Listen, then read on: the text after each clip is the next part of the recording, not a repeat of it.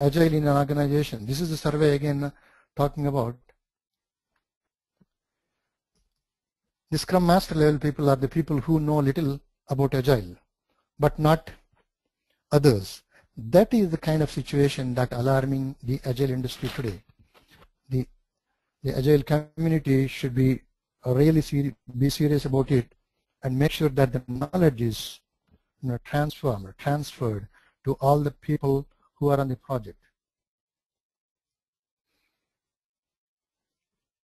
Let's look at the Agile manifesto.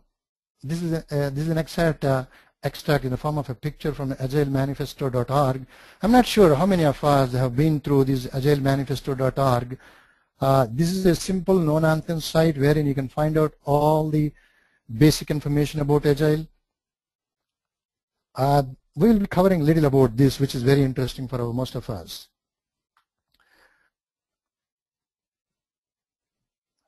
"17 proponents met together to make this manifesto way back in 2001.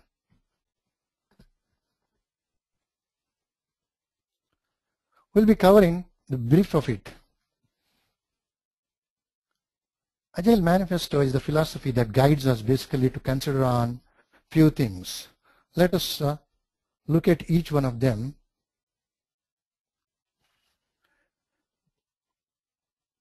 First of all, I would like to request you to focus on the last line before we come to any conclusions. The intention of the Agile Manifesto is to promote the items on the left-hand side, but at the same time consider the value involved in the items on the right-hand side. That means we are not talking about anything but the word over here. Individuals and interactions over processes and tools. Working software over comprehensive documentation. Customer collaboration over contract negotiation. Responding to change over following a plan. In Agile, we have plans, we have processes, we make excellent documentation. We do collaborate with the customer and ensure that the intent of the contract is best delivered in the interest of both the parties. That is what is Agile we are talking about. Please remember the word over here. Most of the time people are interpreting this word over to instead of, in lieu of, something like that. Please be aware that it is talking about over. Okay, over means we are going to put people before the processes. You can say something like that, but not instead of. So in Agile we have processes very much. Let's talk about little about why this processes and why not. Let's talk about from the bottom up. Following a plan.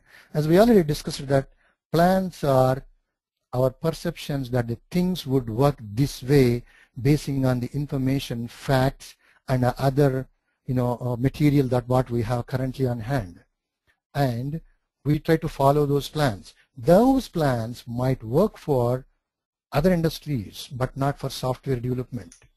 Software development is more of a creative art than, that works for a defined process like, the turnkey project or so. So that's what we are trying to cover here. Let's look at the in detail. As I was talking about already, it is the people that make the software. So we need to understand that it is the people who identify the scope.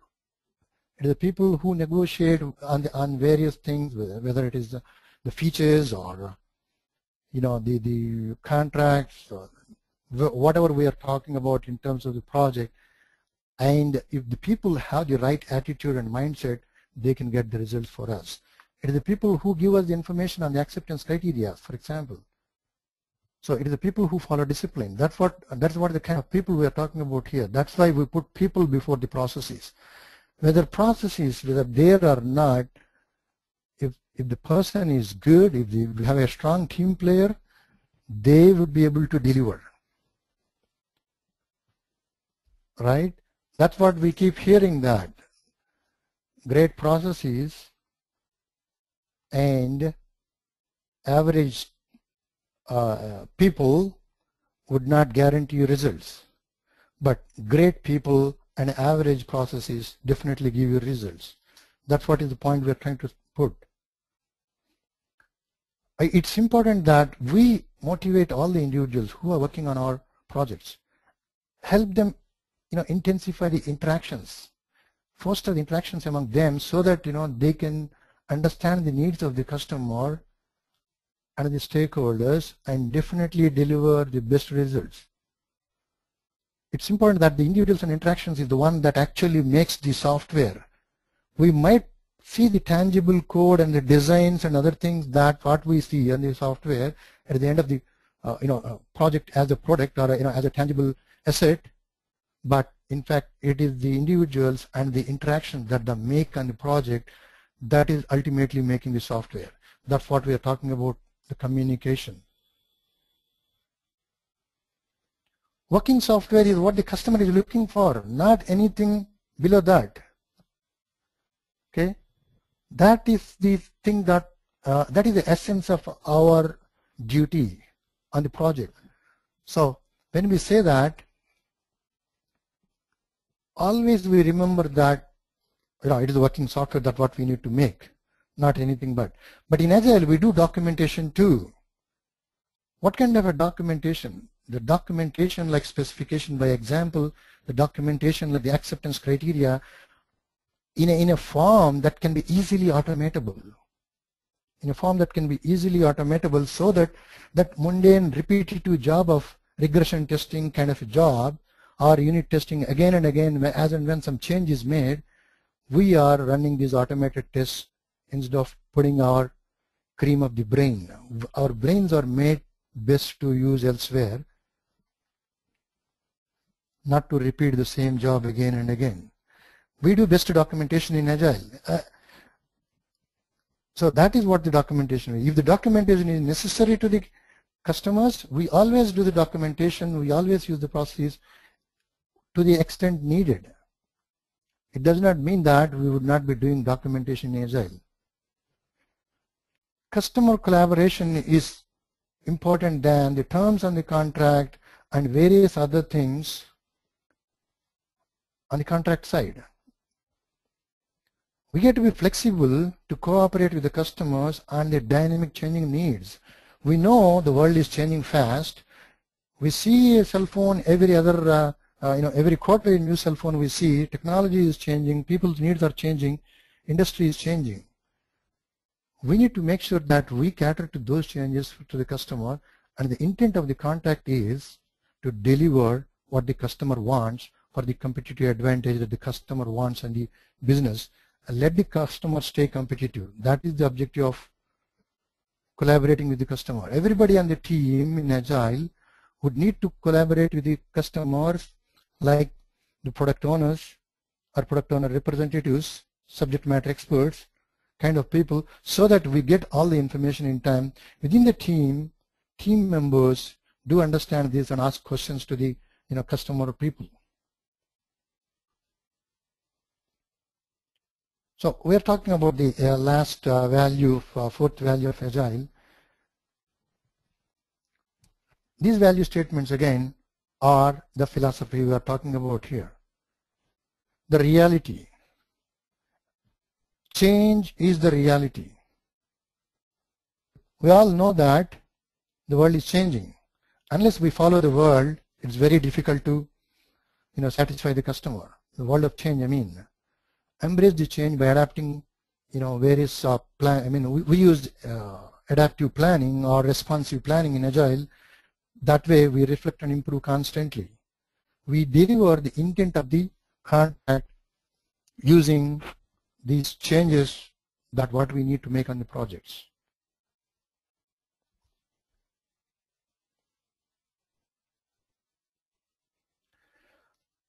Let's look at various principles.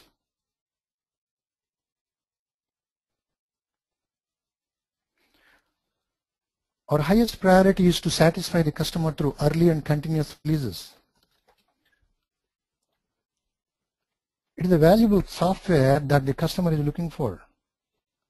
If you look at a typical waterfall project, the entire 6 months, 9 months, or whatever it is, whatever time it is, we call it work in progress, right? Work in progress is nothing but the blocked inventory. It doesn't add any value to anybody, neither the customer nor us. It does not guarantee the return on investment to the customer. Work in progress. Agile delivers fast, early, right? So, having said that, it is a valuable software that the customer really expects.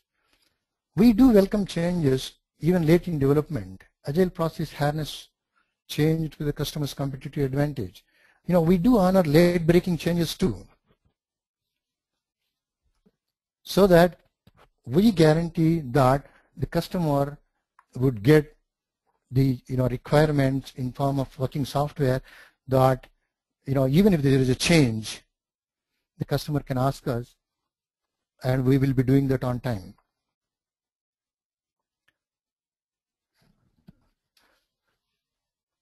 We make sure that we deliver working software frequently in smaller iterations, smaller time scale, from couple of weeks to couple of months, with preference to a shorter time scale.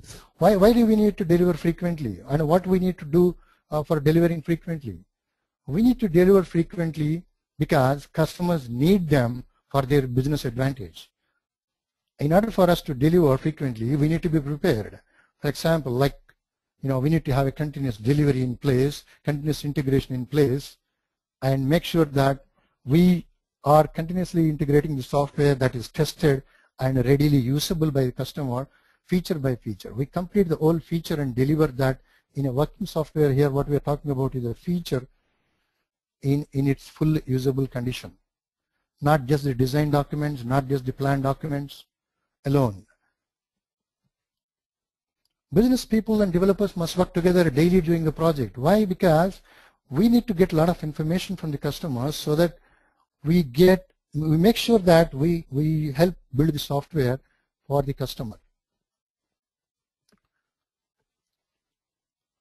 Business, build projects around motivated individuals. Give them the environment and support they need and trust in them to get the job done. This principle is guiding us to make sure that we, in the work environment in agile industry, make sure that we support the teams and trust in them and help them build the software with a peaceful mindset. The most efficient method of conveying information to and within the development team is face-to-face communication.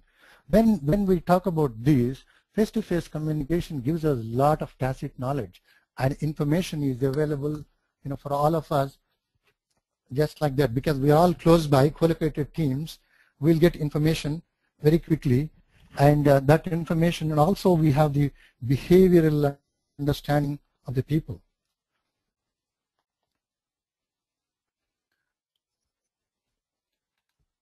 Agile processes promote working software is the primary measure of progress. It is working software that the customer is looking for, not anything but that. Working software, I would say, is the goal. Like in a soccer match, we talk about the goals, right? It is the goals what we are talking about. Rest of the thing called is commentary. Customer is waiting for that working software.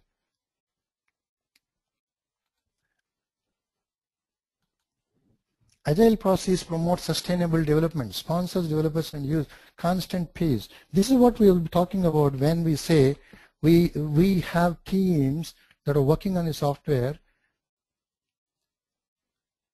So make sure that the teams will not overburn, and then ensure that we, iteration by iteration, we plan it well and make sure that we have the teams understanding the requirements in terms of the, say, the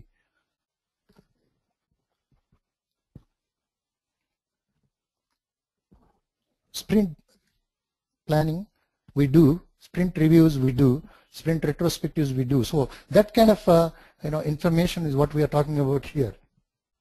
Sustainable development means that we make sure that the teams will not overburn. We make sure that the teams would work at a pace so that we groom the product backlog and other things that are needed for us, so that we take up those works immediately when they are available.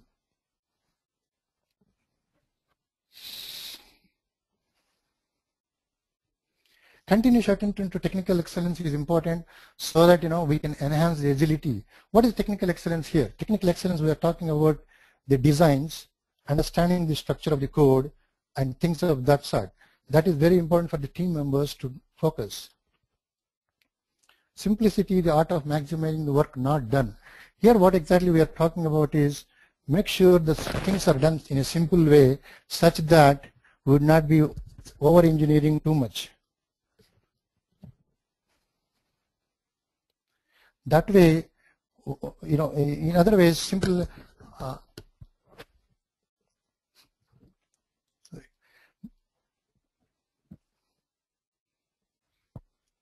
One second.